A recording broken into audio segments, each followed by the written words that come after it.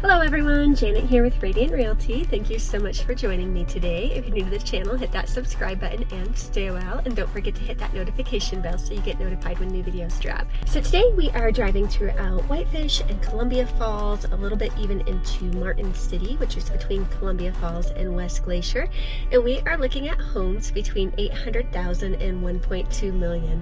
So find a seat, pull up a chair, grab a cup of coffee, and let's get into these. And also, if you're looking for a Montana home or property, reach out to me. I would love to answer any questions that you have. It's never too early to just shoot me a message and kind of let me know what your interests are and your timeline, and then we can go from there. Okay, so this first listing that we're going to see is east of downtown Whitefish on 2nd Street right now, which is also Baker Ave, which is also 93. So you could definitely walk downtown from here if you wanted to. High school is just that direction over there.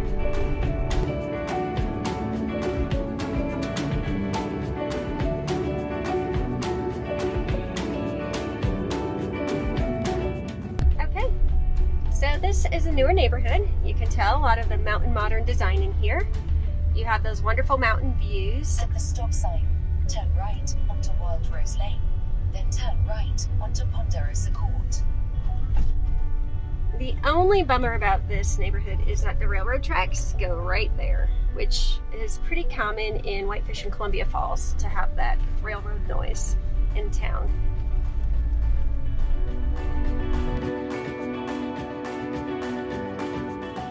Okay, so something I love about the mountain modern designs are all those windows.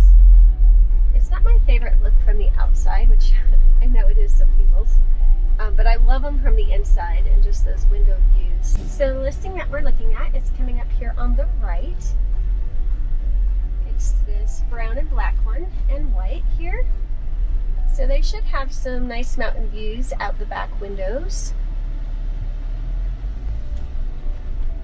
Let's drive through the rest of the neighborhood and then I'll stop and we can take a look at the photos and I can tell you a few more details about the home.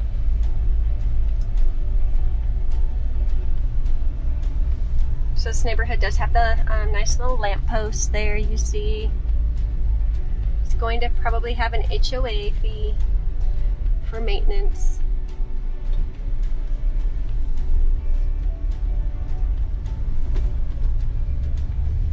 And then a right turn out of the neighborhood is going to take us back into town.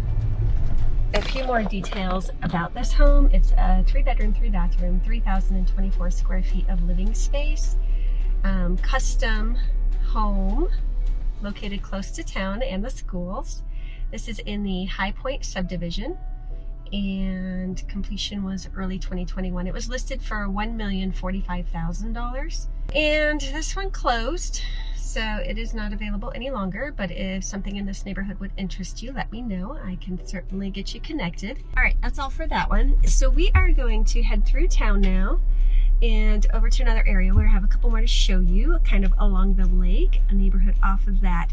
One thing to note, if you live in Whitefish, especially if you go over that viaduct, you will need to deal with traffic anytime you want to go anywhere in the summer and in kind of that Christmas to New Year season in the winter, which can be kind of annoying. You just need to know that in advance and lead time. If you're on the outskirts of Whitefish like here, you could probably head east and head out, or if you're on the west side of the lake, you could head up Carroll Ave and kind of avoid that downtown cluster of traffic. But if you're over the viaduct, you pretty much need to go back up over the viaduct, I believe, to get back to where you're going. I've had some friends complain to me about that. So their rental is over there, not their forever home, thankfully for them. Just a heads up on that. All right, so those HOA dues for Ponderosa Court are $600 a year, so not too bad. We are moving on now. I just turned off after the lodge at Whitefish Lake, which, by the way, if you're visiting the area, it's a wonderful place to stay. If you aren't able to get reservations there, you could also just go there for dinner in the dining room or lunch out on the deck. Beautiful views over Whitefish Lake and the mountain backdrop there. But anyways, we are heading up to Cantrell Court, which I feel particularly drawn to. Maybe I'll live there someday. But this home is really special. I'm going to show you the photos first and then I'll take you up. It has already closed, so we won't get to see too much of it. It's at the end of the road, so I don't want to be too invasive to the new owners. But this one was, you'll see, $1,050,000 on this one. And it's 4 bedrooms, 3 bathrooms, 4,358 square feet of living space. Beautiful log home look on this one, but nice open living space inside. Great finishes, big windows. You've got the fireplace there. Gourmet kitchen. And this one, it said backed up to 3,000 acres of public land with hiking, biking, and ski trails out your door. And this one has 24-foot ceilings, and this one is on just shy of an acre for the lot size. So this was a few miles off the main path, and I did just want to mention, so when I said if you were over that viaduct, you would have to deal with the traffic when going back into town. But one nice thing is when you're heading up to the ski hill in the winter, you wouldn't have to go through the in-town traffic because you would already be past town. So there is a perk on that side. Turning on the camera.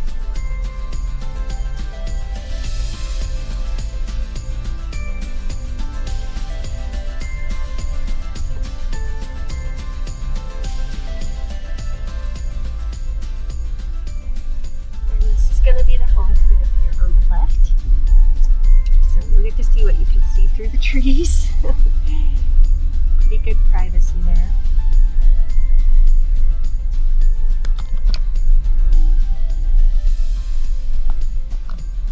And this is their private drive.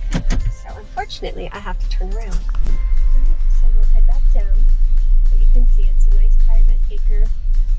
And we've got all that land behind.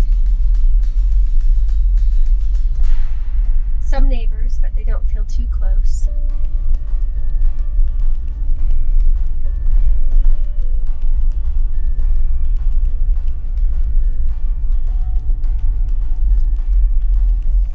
So the next one that we're going to see is kind of in this same general vicinity. So I'm going to go ahead and pull that one up and we'll take a look. All right, so this next one, just around the corner, it's on Morrison Road. Again, recently sold.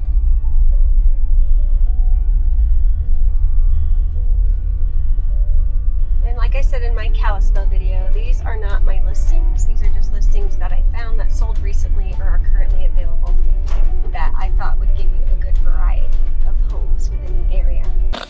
Alright, and just a few more details. It was a 3-bedroom, 3-bathroom, $1,100,000.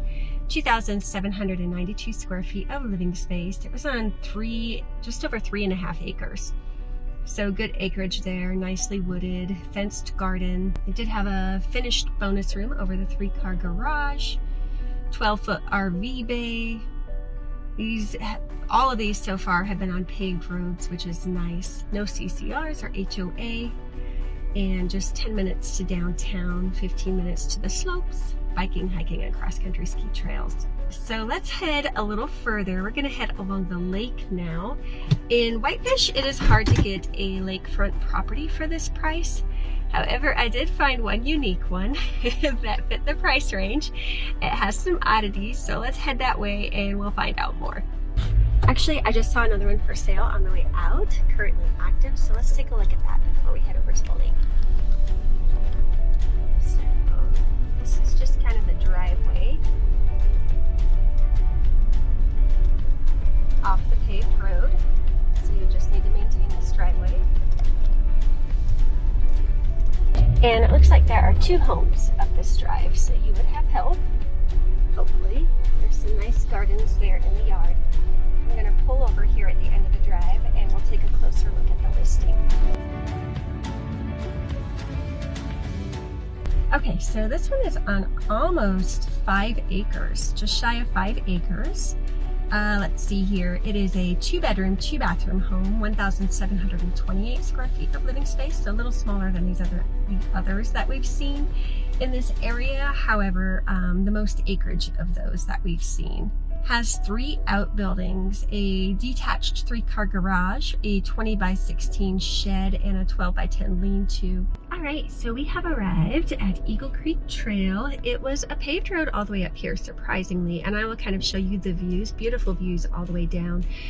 Looks like some building is going to start happening, but this home is older. It's a 1-bedroom, 1-bathroom, 2,140 square feet of living space. And this one was listed for $800,000, but it has no well, wood heat, and it does have Whitefish Lake shared access with available boat slips. It's not actually on the lake, but it overlooks the lake, so you have the beautiful lake views and then that access. So fuel source is wood, heating type is the wooden stove, roof was metal. It has electric septic system, a spring, and then telephone here.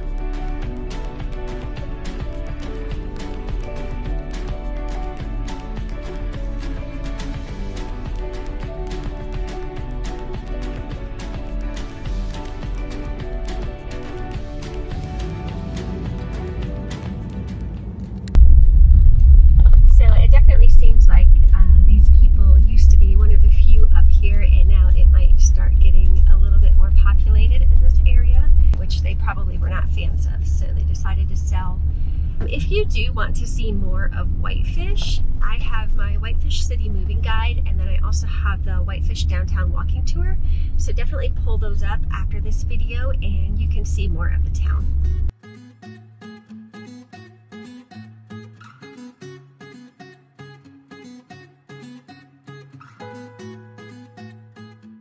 All right, so that's it for that one. So let's head now over to Columbia Falls.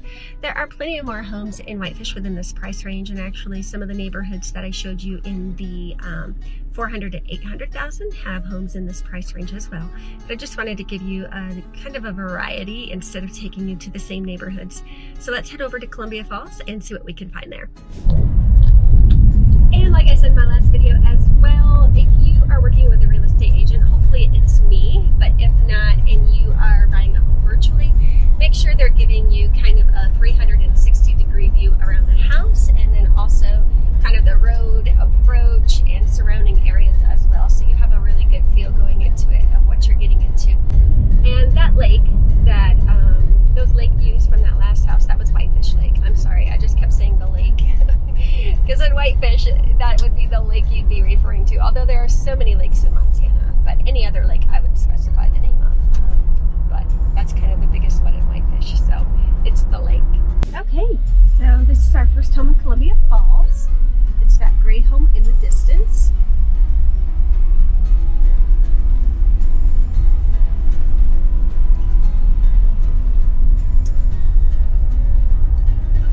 And this location is right off Highway 40 between Whitefish and Columbia Falls, although it's a Columbia Falls address, but super convenient location.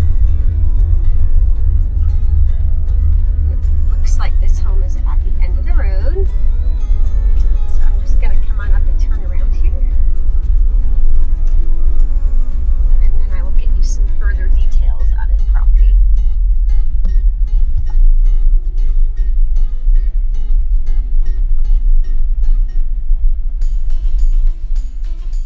So this home is an 8-bedroom, 5-bathroom, 5,741 square feet of living space. It's a log post and beam construction situated on 10 acres with mature trees, private end of road location, and it has an oversized detached garage shop with space to add guest quarters. Paved driveway, RV hookup would be perfect for horses. And this is the next home.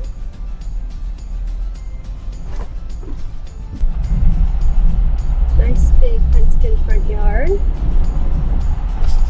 Big windows. So let's pull off. So up here, and we'll veer to the right, and that will go right out to Highway 40. So actually, let's stop and see if we can hear any road noise. The mountains are over here. It's very smoky, has been for a couple weeks now, unfortunately. A little bit of road noise up here, probably not much at that home. Okay, so a little bit more about the one that we just drove by. 3 bedroom, 3 bathroom, 2,282 square feet of living space. It is a Swedish cope log home nestled on 5 fully fenced and landscaped acres.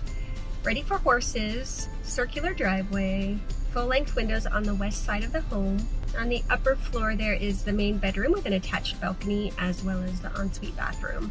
The fully finished basement has additional living room with a built-in desk for office space, utility room with storage, and a 3rd bedroom and bathroom. Underground sprinklers, water wheel to irrigate the large fenced grounds.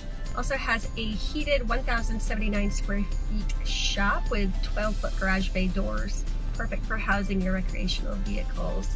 There is an additional 751 square feet of cold storage above the garage and covered wings for additional parking and storage. So definitely a lot of bang for your buck here. And like I said, the location can't be beat convenience-wise. $995,000 for that one. Okay, so this next property is in the Meadow Lake Golf Course in Columbia Falls, and we have been here before, I believe in my 400 to 800,000. And I think I said there too as well that while normally I've never wanted to live on a golf course, this golf course and Eagle Bend in Big Fork actually changed my mind. I do really like both of them, and I've walked in both of them at various times of the year, and they're just beautiful to walk through and in, and you see some wildlife, and it's just quite lovely. So this one that we are coming up on actually went under contract in December of 2020, so it would go for a little bit higher now, but we're still going to take a look just for a reference point.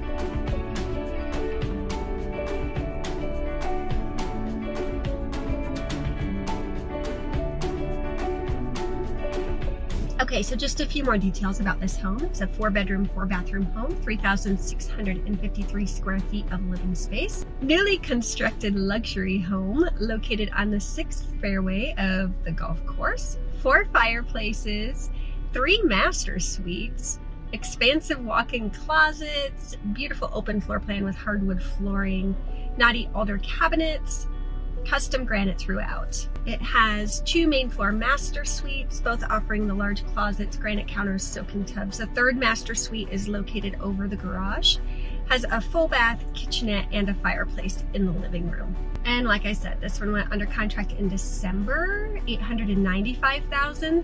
So again, when you're looking at prices, and I mentioned this in my other home tour videos and price ranges, but basically in the last year what we're seeing is you need to add 1 to 3% a month. Typically when I'm doing comps I'll add 1, but I have heard appraisers say in Columbia Falls they've been adding up to 3%, so it just varies. So keep that in mind when you're looking.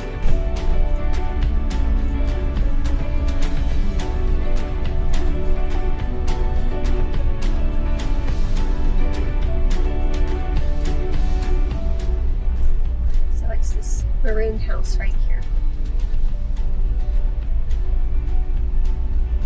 And Meadow Lake does have a pool and of course the golf course. It has some volleyball courts, I believe some tennis courts.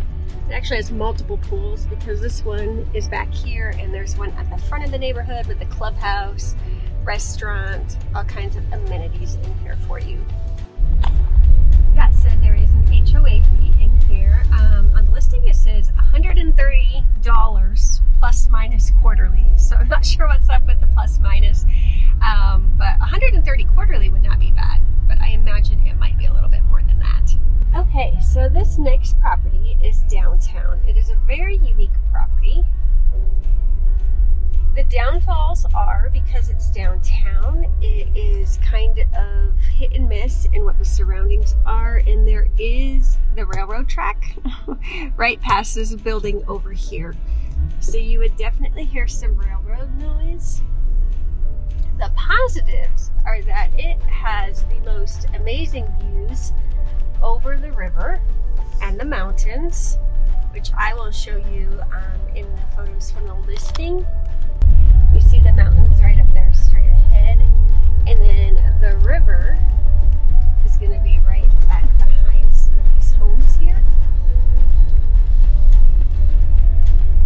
And it's a very unique property for Montana especially. I feel like it looks like it kind of belongs in the hills of California with the layout, and you'll see what I'm talking about when we go through the photos. So it's this home right here, this rancher.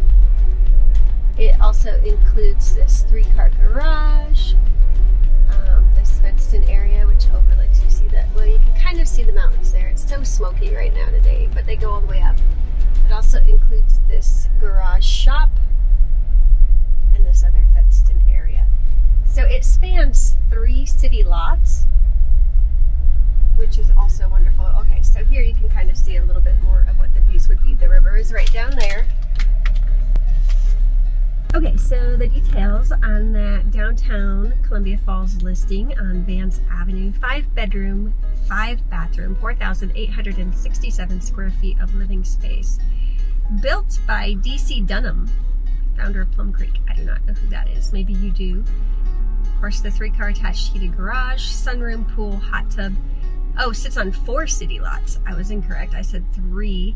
80 by 32 foot finished shop with half bath and compressor. RV parking with full hookups, potential second dwelling, VRBO or bed and breakfast. Awesome entertaining as we saw. And this one, $878,500. So I kind of feel like that's a steal for all of that, if you don't mind train noise. Lot size is 1.97 acres, so just shy of 2 acres there. No HOA fees or anything to contend with. So now we are going to leave Columbia Falls. I'll kind of show you this little loop around as we head out, and we're going to head to Martin City, which is between Columbia Falls and Glacier National Park. And there you see the railroad tracks I was referencing.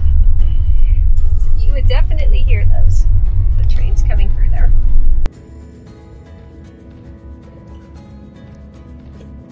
Okay, so it is Thursday. I forgot to tell you guys that.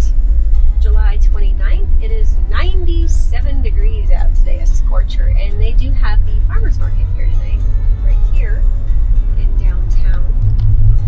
And it's one of my favorites. And if you want to see more about Columbia Falls, you can view my Columbia Falls City Moving Guide or my Columbia Falls Downtown Walking Tour for that as well. Okay, so this next home is in Martin City in Glacier Hills subdivision. We actually won't get to drive back and see it because it's a gated community and this house is already closed. But I just kind of wanted to show you the drive up and then a little bit of Martin City as well, so you can kind of see what that looks like.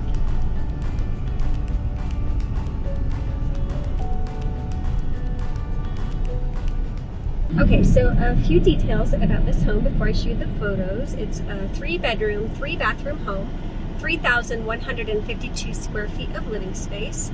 It's a log home on almost 9 acres, and it has breathtaking views into Glacier National Park. Also, this subdivision, it does back up to National Forest Service, so you have that access as well if almost 10 acres isn't enough for you.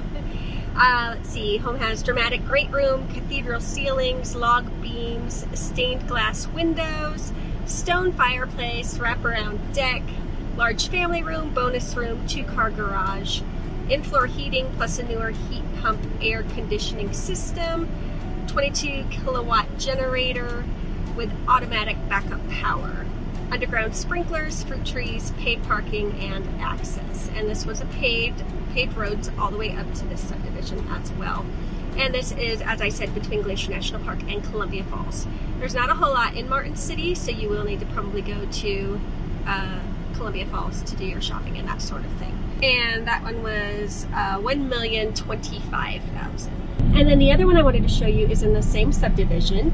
It was $775,000, also closed. 3-bedroom, 2-bathroom home, 1,992 square feet of living space. Less acreage on this one, just over 3.5 acres. This one has custom Amish handcrafted cabinets, hardwood floors, 9-foot ceilings, geothermal heating, laundry just off the oversized heated garage, large home office space, perfect for those who enjoy working remotely. This one was listed in July of 2020, so a year ago, and it went under contract in January of 2021. So you would have to add a little bit to that. So at $775, it would probably be in our $800,000 to $1.2 million range. But hey, on the bottom of that. So let me know if any of these homes interest you, if any other homes in the area. If you have any questions, reach out. I would be happy to help. Happy to answer your questions. Hit that notification bell so you get notified when the next video drops. I will be doing Big Fork and Lakeside next, and Summers homes from $800,000 to $1.2 million, so stay tuned. Have a great week, you guys. I'll see you next time.